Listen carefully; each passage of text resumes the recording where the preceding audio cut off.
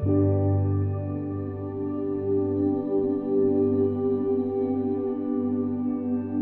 a pleasure to introduce you, Mr. David Ward. It's someone who has been long overdue to have a conversation with, so it's a real honour and pleasure to have you here today.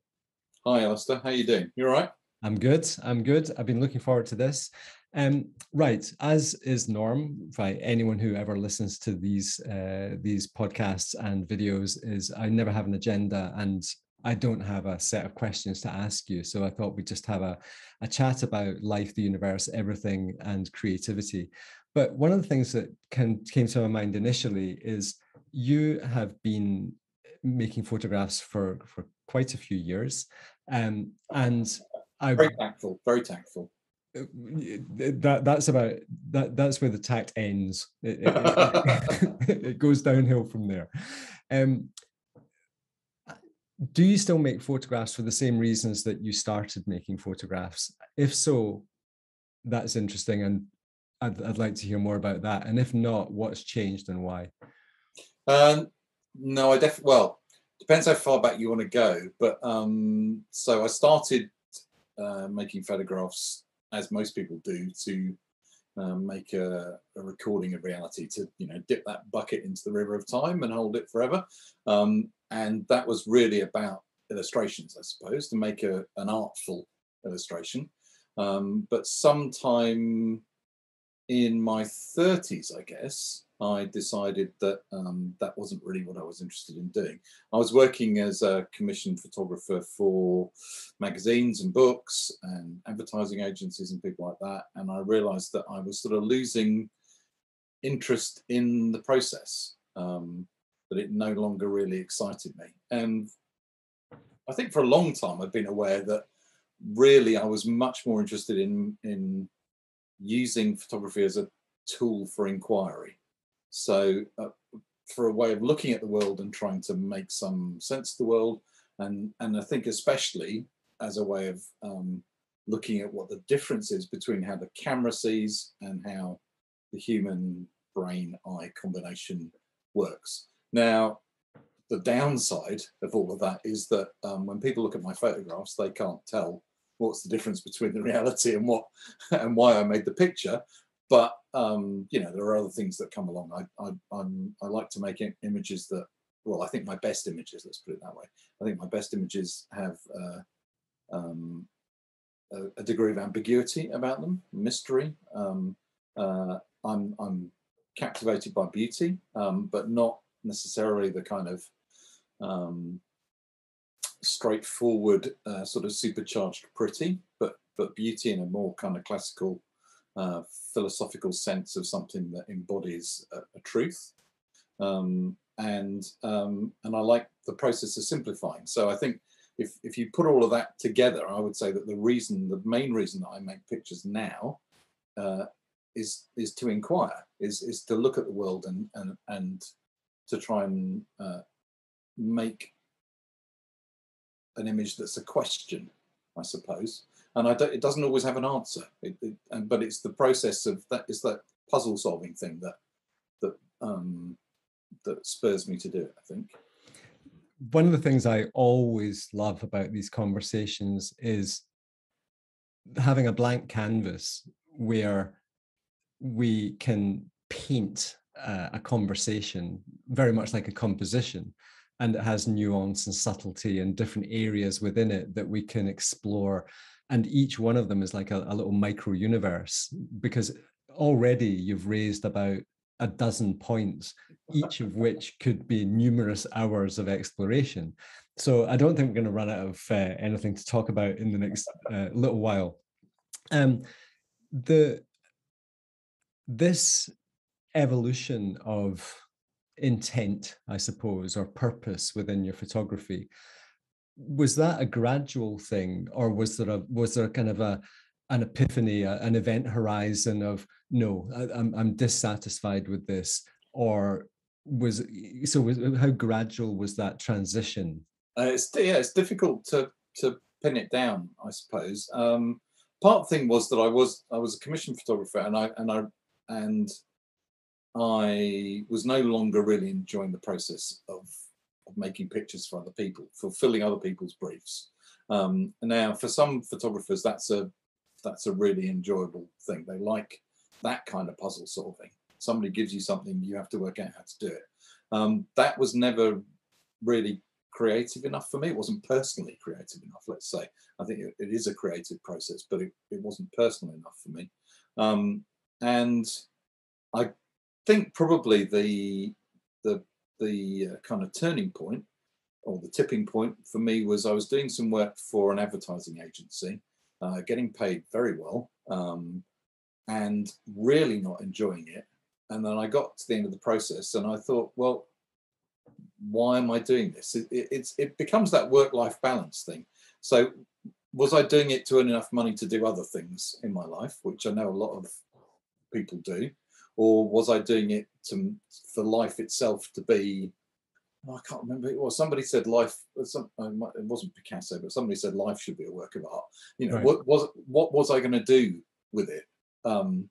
How was I going to spend that money? What would it get me? And I decided, I suppose, that I would rather do the things I want to do, even if that meant that I wasn't particularly well paid, or if it meant that I wasn't able to do some other things. But at least what I was concentrating on were things that I was enjoying. And I think if I look back to when I was at college, I did documentary photography primarily when I was at college, and I enjoyed that process of inquiry, being with a subject or a number of subjects and trying to find out something about their lives. And I didn't have that process of inquiry once I became a commissioned photographer. Right. And so I think it took a reasonably long time. I started working in 80, I think, and it was around about 99, something like that, that I decided that I didn't really want to do it anymore. And then I fell into teaching on workshops, and that, I think, really kind of changed my perspective. So 20 years or so. Yeah. Okay. About that. Yeah.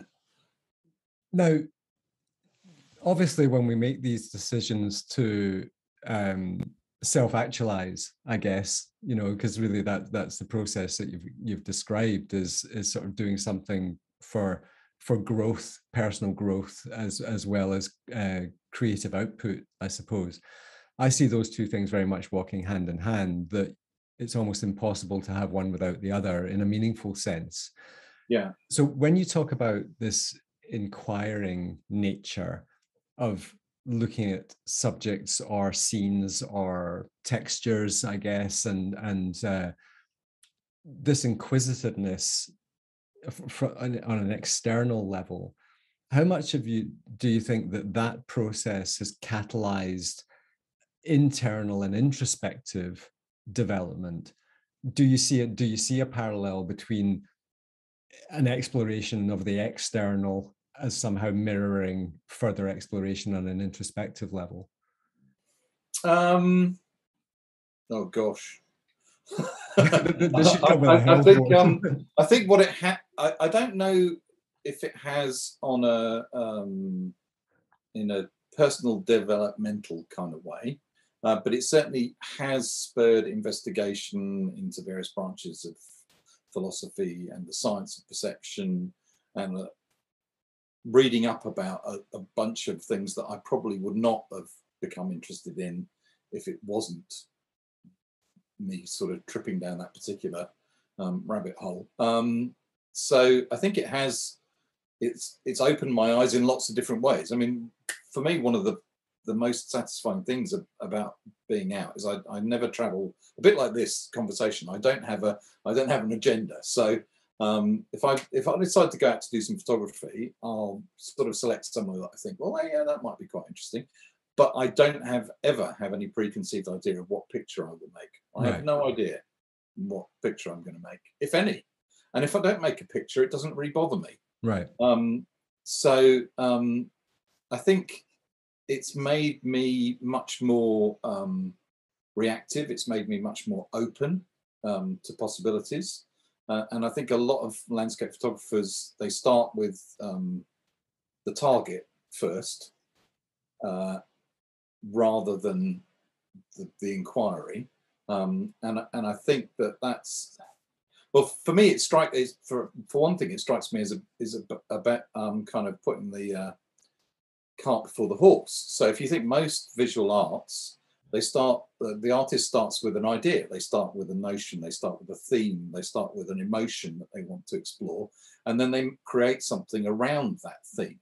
Whereas photographers seem to start with the thing, and photographing the thing, whatever it is, whether it's a landscape or flowers or whatever they're photographing, and then hoping that some alchemy will generate something in the process.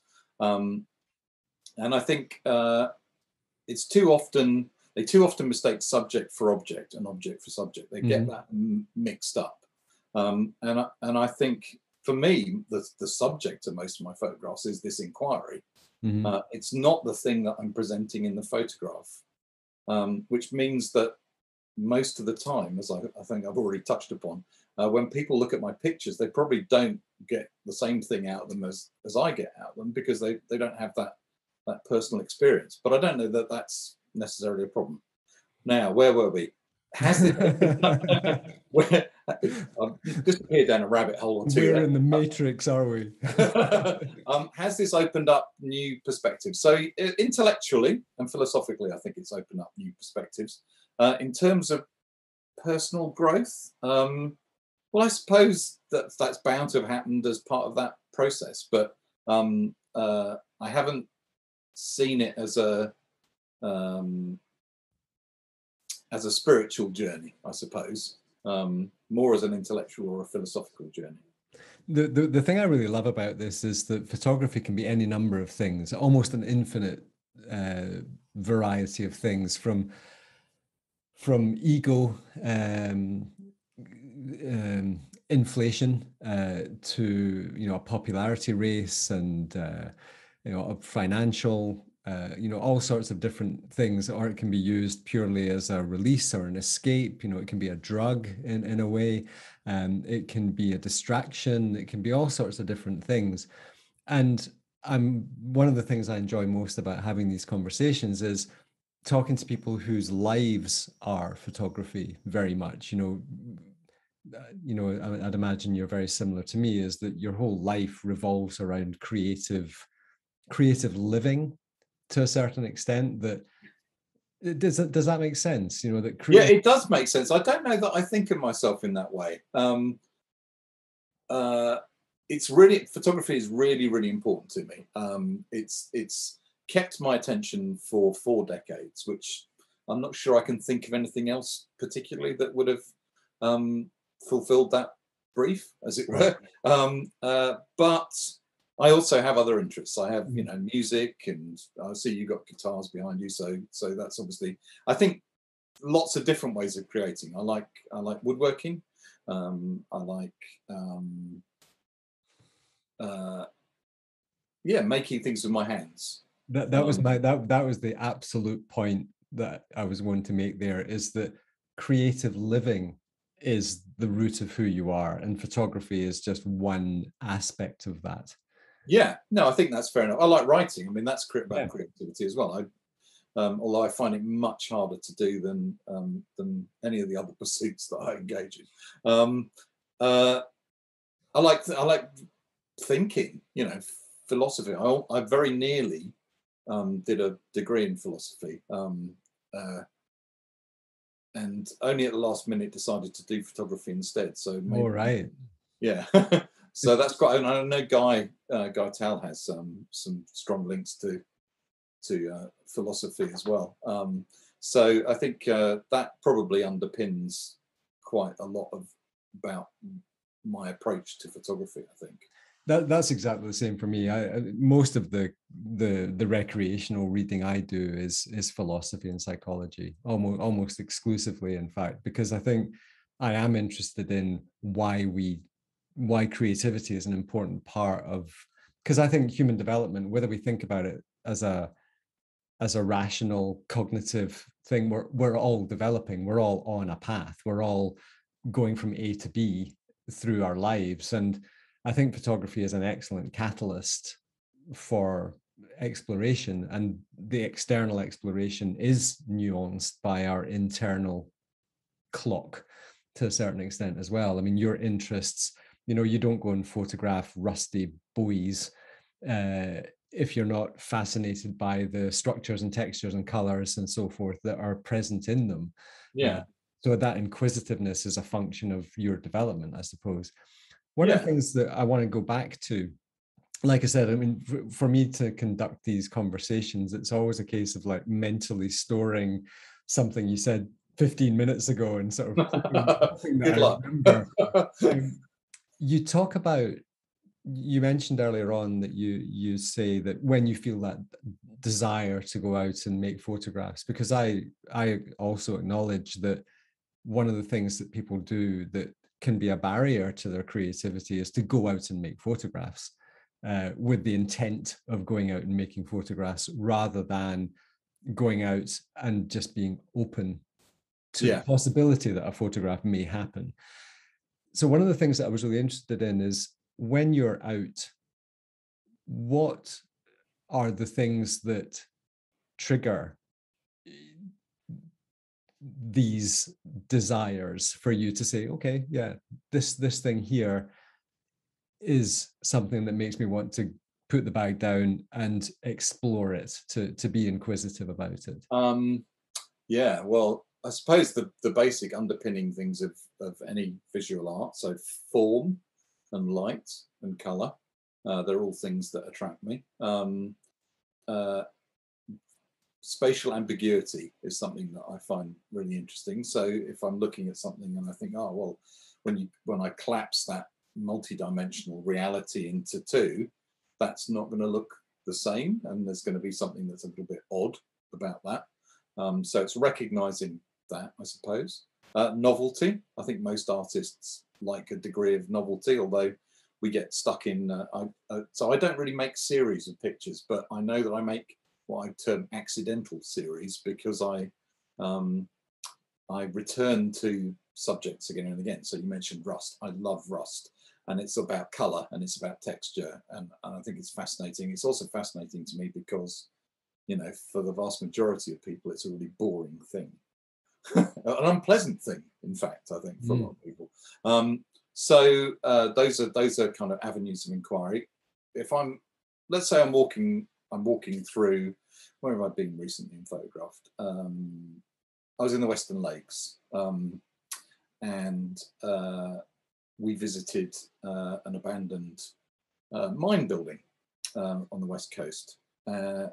Lots of kind of dereliction, and so initially, I think I start off by looking at form and trying to work out how I could place forms in juxtaposition to each other that would be interesting, that would be pleasing because of their color, because of their shape, because of the way the light falls on them, those kind of things.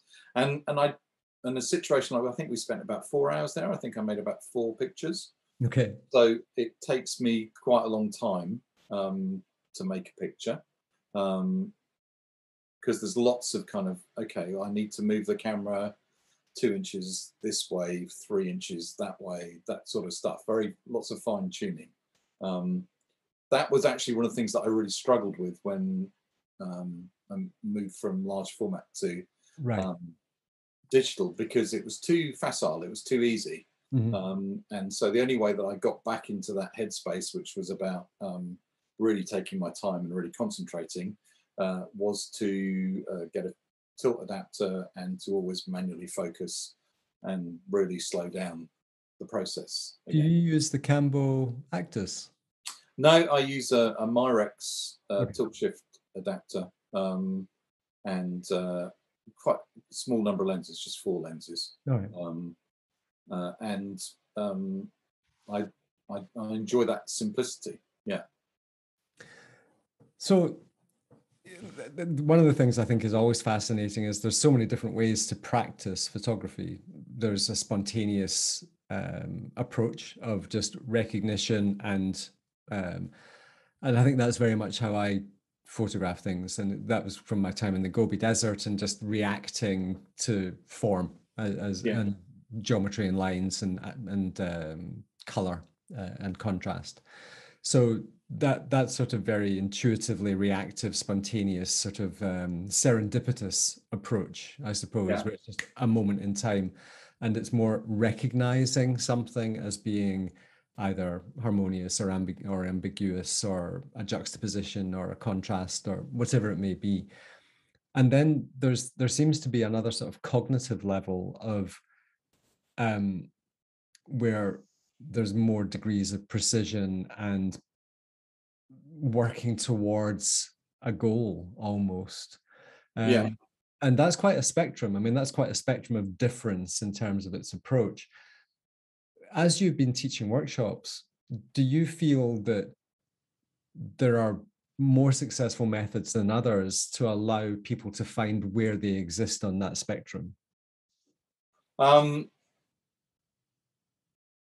Okay, so Without there are a giving couple away of all your trade secrets. there are a couple of things, I suppose. First of all, what I quite often have to get over is people's lack of confidence in their own abilities. That they the perennial human thing of comparing their work with somebody else's and saying, "Well, I'm no good, and I never will be any good." And so, one of the things that I try to do there is to make them make pictures that are outside their comfort zone, that are not things that they would normally look at for subjects. And then with that discovery that there are more things than they thought were available, usually comes the dawning of this notion of inquiry. And then over time, they then become self-starting on that. Mm-hmm. And I think one of the problems, the way photography is taught, in at least in the magazine articles that we would typically see, and in a lot of books, is it's taught as a very specific process, and it's basically taught as a technical process. It's about getting the correct exposure. It's about getting it super sharp. It's about all of those kind of things. And actually, those bear very little. They have very little bearing, I should say, on whether it's a successful photograph or not. So the way that I try to get people to kind of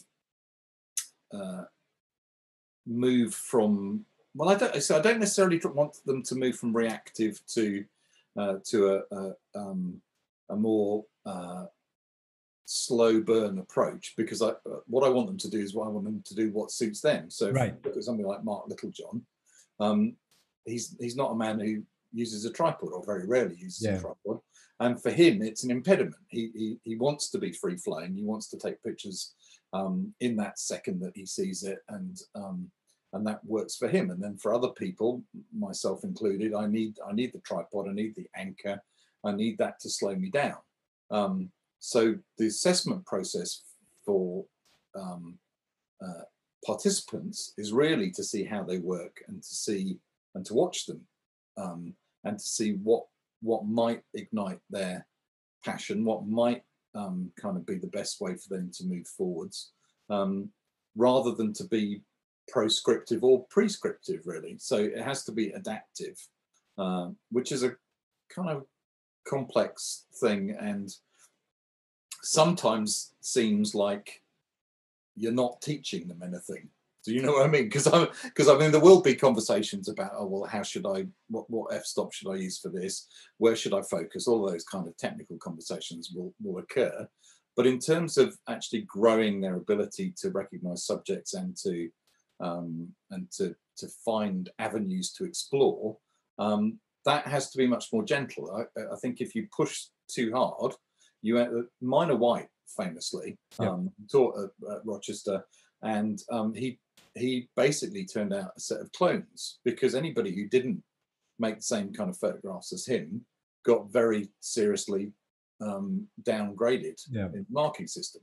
And there were 2 or 3 notable photographers who came out from learning with him, who set up their own style, but basically it destroyed most of the people who studied under him. They didn't really learn very much, and I suspect a similar sort of thing probably happened to some degree with Ansel. Here's me calling him Ansel. I never met the man. But I think a good teacher is somebody who actually tries to assess each individual and then tries to work out what's the best way to lead them forward. And that usually takes a number of encounters. So I've got some participants who've been traveling with me for 20 years now. Yeah, right. Since I started. One guy's done over 50 tours and workshops, and you might say, well, has he not learnt by now? But it's evolving. It's constantly evolving, and so I'm evolving. How I saw teaching 20 years ago is not how I see teaching now, and he's evolving as well. So it's an ongoing process. I don't think it's not the same as in a book where you think, oh, okay, well, this is what I do. Here are the steps, the 5 steps, and bang. Does that make sense? Yes, very much so. Very much so. And, I agree with this evolving nature of us. There's nothing better than someone coming back in a workshop after a year or even 6 months and saying, well, that's very different from what you said the last time. Because as you say, we have different perspectives. And I think I'm moving much further away from any sort of trying to have. I strongly disagree with the notion that there is absolute truth in teaching landscape photography. For every example of something that works, there's innumerable examples of the same thing not working. All art is relative. There are no absolutes in any aspect of art, whether it's teaching art or practicing art. And so you can't say there is a single correct method.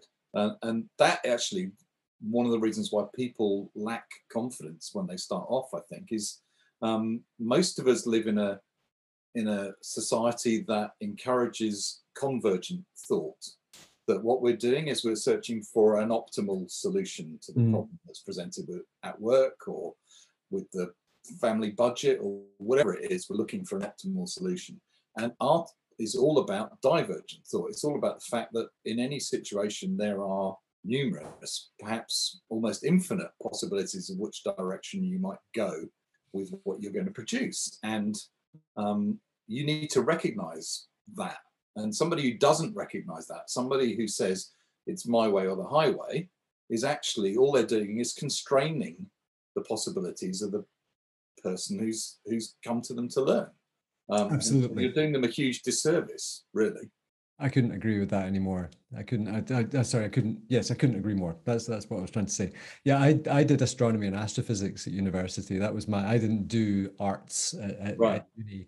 And I'm very, very interested in the concept of infinity with regards to our creativity.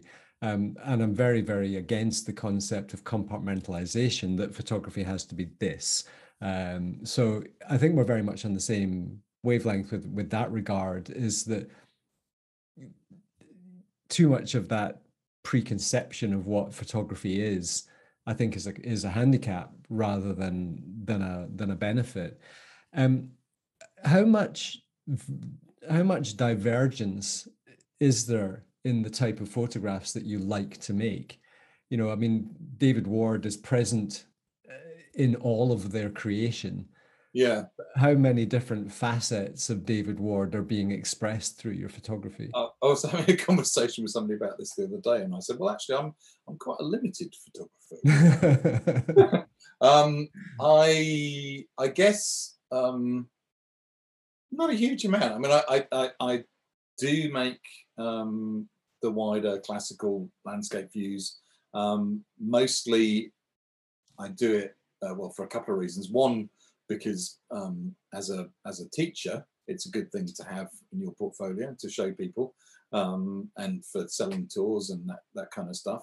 And also because sometimes when you stand in front of something, it's just like, wow, I have to capture that. Afterwards, do those pictures really move me particularly? Not as much as the ones which I think are more about solving a puzzle. So it's very difficult to know how how broad a spectrum of images I make. People, because when you're on the inside looking out, it's very difficult to assess what your style is, I suppose. But people tell me that my style is kind of distilled and graphically strong. It's about light and color, and I think that's probably fair enough. Those are all things that interest me. I'm very interested in the graphic, because that all goes back to the kind of trying to understand the psychology of perception, and so that all fits in with it. But I think I make pictures over a relatively small window of possibilities. I mean, I have made a lot of different pictures. I was a documentary photographer for a while. I was an advertising photographer. I photographed dogs for a book on dog behavior. I've done all sorts of things in the past. Right. But I've settled into, for the last 10 or more years, I've settled into a groove of wanting to make these pictures which are visual inquiries for me, because I still find that fascinating, because I still feel that I haven't really even scratched the surface on that. Right. And I think that's why I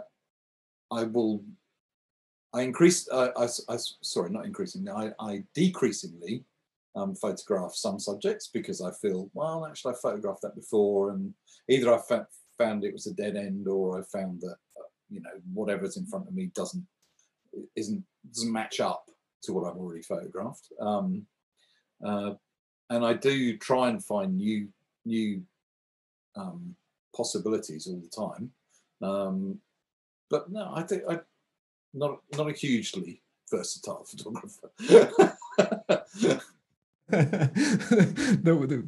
I believe the expression is hoisted by your own petard. Yeah.